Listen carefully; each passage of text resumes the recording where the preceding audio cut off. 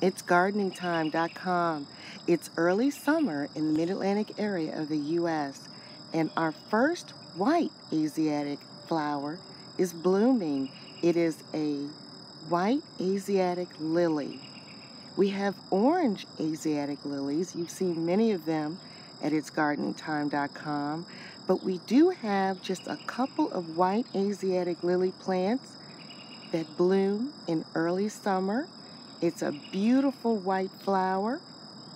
We're very happy to see it. The deer also like our white Asiatic lilies, so sometimes they nibble them off before we get a chance to see them, so this is a special treat.